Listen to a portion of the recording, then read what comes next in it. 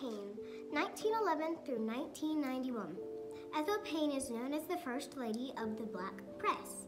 Because of her fearlessness as a journalist and a civil rights activist, throughout her career, she witnessed some of the United States' most monumental moments and wrote about them in the Chicago Defender.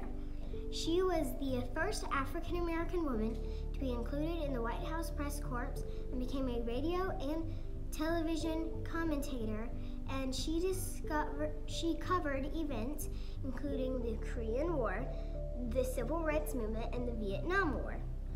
Ethel Payne broke barriers as a journalist and was known for asking questions about topics that other journalists did not want to approach. Bye! Thank you for watching.